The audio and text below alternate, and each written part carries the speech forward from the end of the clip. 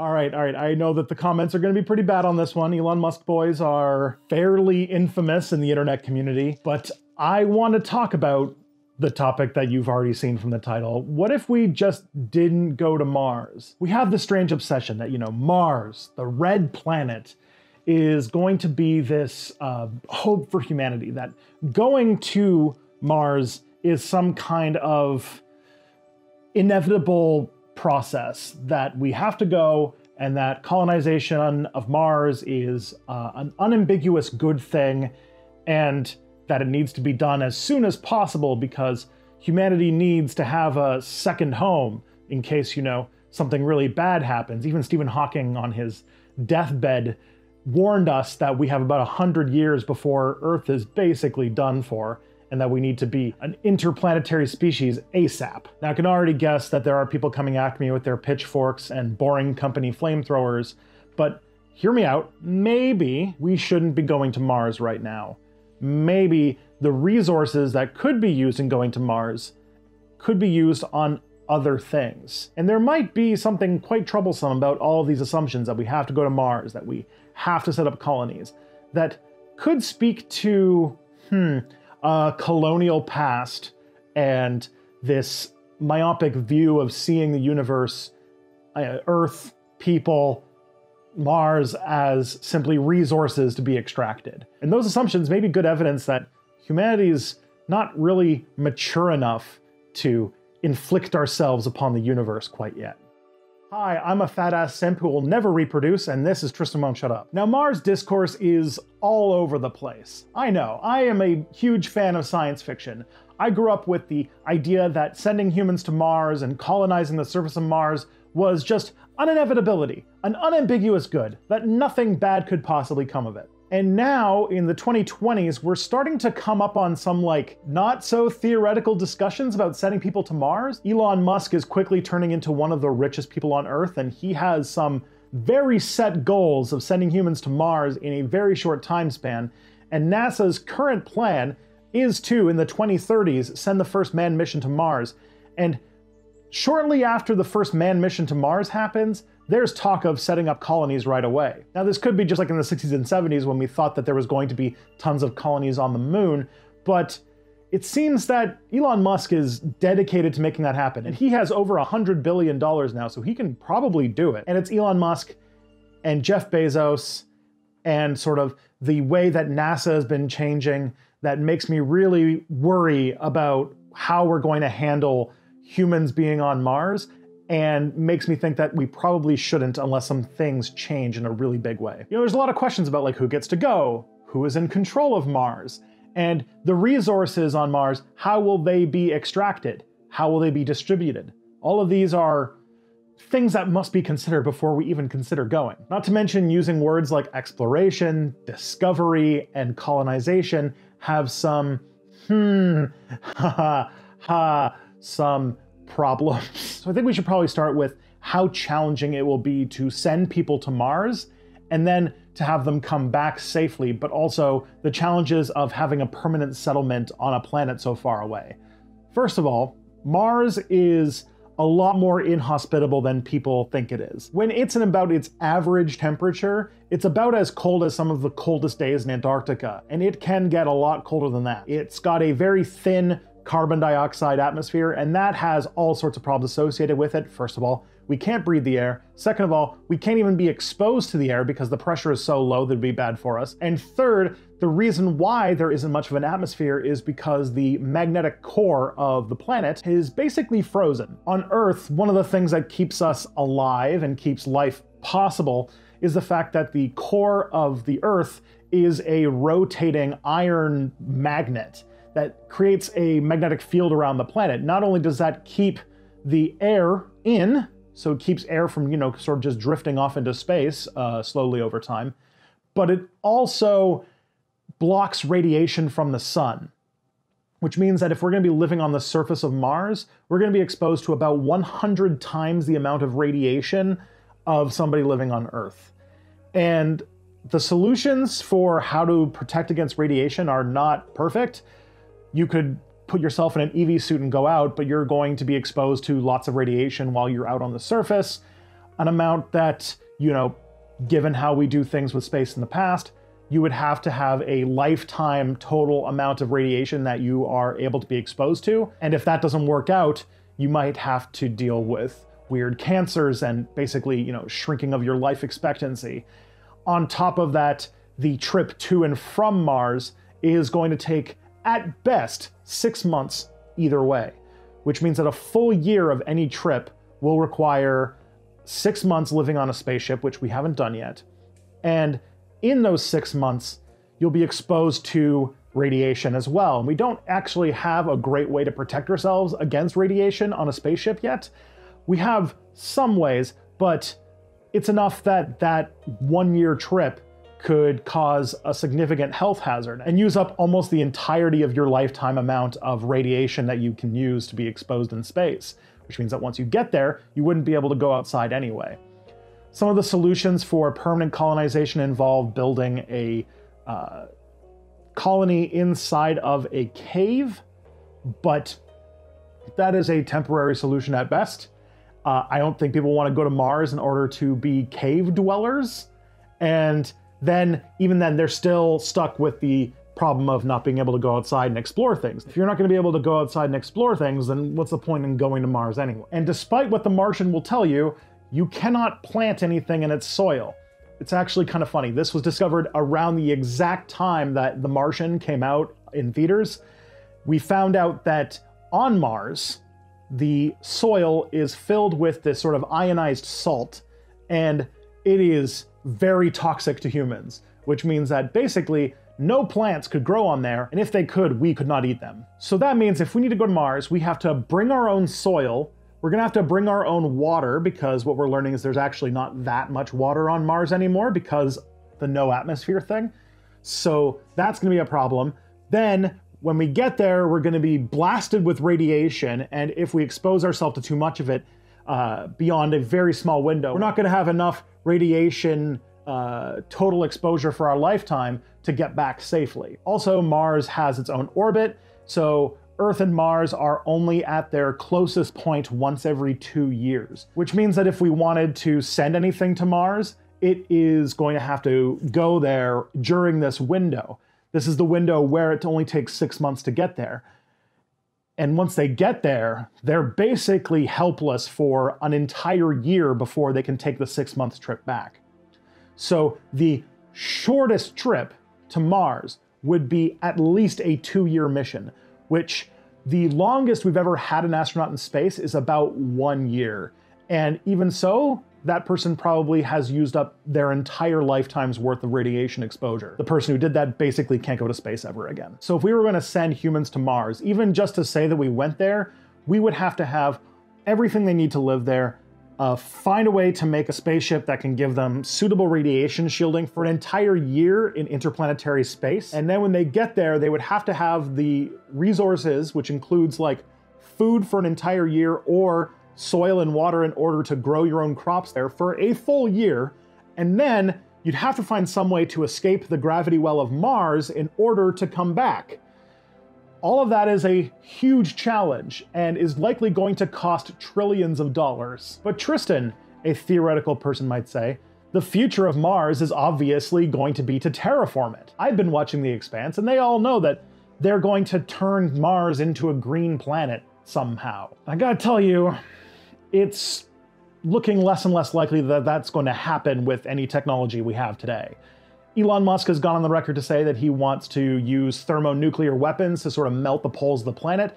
But even if he did that, more recent discoveries have shown that Mars probably doesn't have enough greenhouse gases and water in order to turn itself back into a lush planet like Earth. At least enough to make an atmosphere that's breathable. Another problem is that because the core is frozen, unless we want to figure out some way to make huge electromagnets in order to kind of do like what we would do with an induction forge on the center of the planet, which involves materials and amounts of energy that is incomprehensible. Any atmosphere made on Mars is just going to outgas over a long enough period of time just because the planet is geologically inactive. But even if we were able to send people to Mars, even if we even were able to figure out how to terraform the surface of another planet, a project larger than any human could possibly comprehend at this point, should we? It's not fully ruled out that despite the fact that Mars is extremely inhospitable, something is alive there. We have been finding life in more and more inhospitable places. There's a possibility. Now, this is very early on. This was announced literally yesterday as I'm filming this, that there might be life in the atmosphere of Venus. And Mars has a lot of the components to have some form of life on it. And when Elon Musk shot his car into space as a sort of a way to show how big his prick is or whatever, it was unique in one really interesting aspect that made a lot of scientists and astronauts angry. It was one of the first objects launched into space that had not been sanitized, which means that that roadster with that little astronaut playing Rocket Man has bacteria on it. And if it were to land on Mars, luckily, it looks like it missed, but if it was going to land on Mars as intended, we would be sending Terran bacteria to Mars. And if we're going to send people to Mars, unless we do a hell of a lot of work, it's going to be very hard to keep us from bringing our bacteria with us and inflicting that upon the potential biosphere of Mars. It'll be really hard to determine whether or not life exists or existed on Mars if all of a sudden the surface of the planet is going to start having colonies of microbes that we brought over from Earth. Because there are some microbes that could survive on the surface of Mars. We will be bringing life there whether we like it or not. If we do that, confirming whether there was life on Mars is basically undoable, or it'll be much more difficult.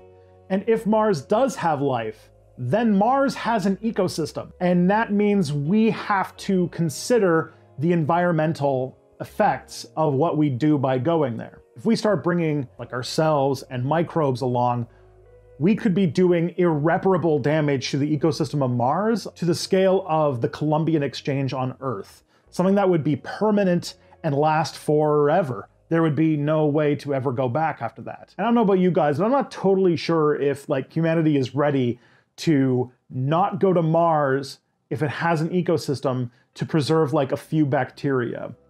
Because we see the universe as resources to be exploited, not as an environment to protect and to maintain and keep sustainable. So I worry about the concept of going to Mars, finding out it actually does have life, but finding out far too late and basically making the first extraterrestrial life we ever discover go extinct. Even Carl Sagan, the Mac Daddy of we should do more space stuff, has said that if life is discovered on Mars, even if it's microbes, we should leave the planet to the Martians. It's not ours. And on top of that, even sending a manned mission to Mars doesn't seem like a very wise decision. We are making massive advancements in robotics and artificial intelligence that the Mars rover program and the long history that we have of sending things to Mars to do science might even be a better option than sending humans. Robots might actually be able to do autonomous science and be able to analyze things in a safer and more controlled way than any human could, which means that really sending a human to go there just to say we went there might not be the smartest option if you are purely interested in going to Mars for the sake of advancing exploration and, learning about the planet. There's also a problem of priorities. As I mentioned early in this video, Stephen Hawking said shortly before he died that Earth really needs to be on another planet because, the common thing that goes around, that we need that insurance system. We need at least two planets so that if one goes, the other one is going to, disappear. And this is a very common thing in our discussion. Like, if we have two planets, then our chances increase greatly that, if one is destroyed, then we've at least got a backup. Stephen Hawking was convinced that because of climate change and environmental destruction in general, that there's basically no hope for Earth and that we need to be finding a new world pronto before the Earth becomes basically uninhabitable. But there's a couple things that we need to consider before we just, think about going out into space. Like, if we don't fix the problems of Earth, if we don't fix the fact that we see the world as simply a place to be exploited for resources. If we don't find a way to evolve past the concept of infinite growth on a finite planet or a finite solar system or a finite universe, we're going to export these problems with us to new planets. You know, going to Mars to solve the problem of climate change doesn't solve the problem that caused climate change in the first place. And while we might not be able to create a runaway greenhouse effect on Mars, we're sure as hell going to find some new way to destroy the ecosystem there if we don't learn how to be responsible, sustainable people on our own planet, the one that we evolved on. I know I've talked about The Expanse a lot in this video, and I just want to say that I just finished reading Leviathan Wakes like an hour before I started filming this video, so that's why. But in The Expanse, they sort of show what happens if you have that problem. That they've gone to space, that Mars has been settled and become a whole full-fledged society, that there's people living in the asteroid belt, and capitalism still exists, and people still treat each other like shit. And all it really results in is people having more and more larger weapons and more ability to wipe out the entire species anyway. And I'm not exactly sure I agree with Stephen Hawking. The billions, trillions of dollars that it'll take to go to Mars, develop the technology to go there and to settle and to build a colony that is self-sustaining could easily be redirected to be spent on, you know, building a infrastructure of renewable energy, figuring out how to do that lab-grown meat so that we don't have to have an entire meat industry that's choking the planet on wastes of resources and water and climate change creating chemicals. That we could use it to change our energy grids and do the transformation of the way that we interact with the natural world in order to keep our life on Earth sustainable. But the other argument that comes up when you're talking about the insurance policy is asteroids. And if we invested some of those billions and trillions of dollars to be better at detecting asteroids that are on an impact course with Earth and how to deal with that, that might be a worthwhile investment, more so than dumping it all into a rust ball that is millions and millions of kilometers away that does not have the resources to be a livable planet. And there's a ton of unforeseen circumstances that will come with living on Mars. Mars doesn't have Earth-like gravity, and spending any time in space, we're quickly learning how hyper-specialized humans are for specifically the parameters of the Earth. I'm sure I'm not the only person who has been following, you know, things that are going on with astronauts and stuff like that. And we're learning very damn quick that without Earth-like gravity and an Earth-like atmosphere and Earth-like everything, we immediately start falling apart. Like, just to give you an example, in microgravity, i.e. like the gravity you would have on the International Space Station, if you aren't constantly doing exercise, your bones deteriorate at an absolutely insane rate, to the point where after about a year in space, it takes like months of physiotherapy in order to build up bone and muscle density again. And even like things that we didn't think about, like how it seems that your first month in space, you're basically stuffed up the whole time. And now we're finding out that your eyesight starts to go when you spend too much time in space. So trying to expand ourselves into like other planets or into like, you know, space habitats is going to be really hard because human biology was just not designed for it. And it'll take a very, very long time for our bodies to evolve and adapt to different climates and things like that. So maybe not something that we should be, you know, putting on the docket as a permanent solution to the insurance problem in the next 2 decades. It's also quite disturbing the way that we talk about Mars colonization. That's really not a word we should have positive associations with. And the second we start talking about colonizing Mars, red flags should be going off and we should start instantly interrogating why we want to do such a thing. When we talk about colonizing Mars, we are talking about Mars as if it belongs to us, which, you know, given that there might be an ecosystem, we might not be the rightful owners of. And that would mean that, you know, going to Mars and setting up settlements is akin to the same thing that we did to the indigenous people of the Americas, or, you know, the indigenous people of the whole world. Also, it basically speaks to using Mars as a sort of strip mining operation. Discussions of terraforming Mars rarely talk about the fact that by creating a livable Mars, even if that was possible, kind of means destroying Mars in general as it was.